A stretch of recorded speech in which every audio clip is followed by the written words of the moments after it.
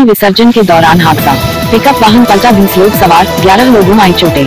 Amarwara Chaurai road गौड़ी समाज द्वारा स्थित काली मां की प्रतिमा की मूर्ति विसर्जन करने के लिए सकरवाड़ा डैम ले जा रहे थे। इसी दौरान विसर्जन में शामिल हुए पिकअप वाहन तेज गति में लापरवाही से चलाने के कारण अनियंत्रित होकर पिकअप वाहन पलट गया। वाहन में करीब 20 लोग सवार थे, जिसमें पुरुष, महिलाएं व बच्चे शामिल थे।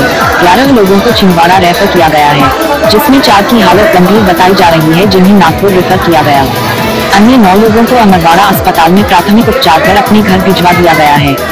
अमरवाड़ा टीआई गोपाल सिंह जडेद बताया कि हादसा डैम से आधा किलोमीटर दूर हुआ है। वाहन को तेज गति से चलाने और अन्य लापरवाही के चलते हुआ है। वाहन मालिक को बुलवाया गया है और पूछताछ की जा रही है। अमरवाड़ा CTN से विश्वनाथ नामरोड की रिपोर्ट।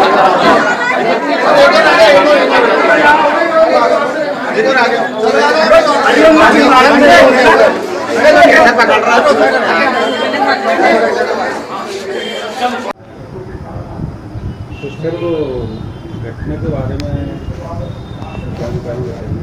हाँ, अभी बाकी मूर्तियाँ तो विसर्जन हो गई थी। 2 मूर्तियाँ जो यहाँ रह गई थी अपने अमरवाड़ा में, जिनका दोनों मूर्तियों को आज विसर्जन होना था, जिसके तहत आज एक मूर्ति लेके सकरवाड़ा डैम के लिए जा रहे थे। एक पिकअप गाड़ी थी जिसका नंबर MP 28G37 है। इसके चालक द्वारा लापरवाही पूर्ण तरीके से गाड़ी तेज स्पीड में ले जाके मोड़ते समय उसके द्वारा पलटा दी गई है, जो गाड़ी पलट गई, जिससे 20 लोग उसमें घायल हुए हैं। करीब 12 लोगों को रेफर कर दिया है छिंदवाड़ा। तो जान माल को कोई खतरा नहीं है?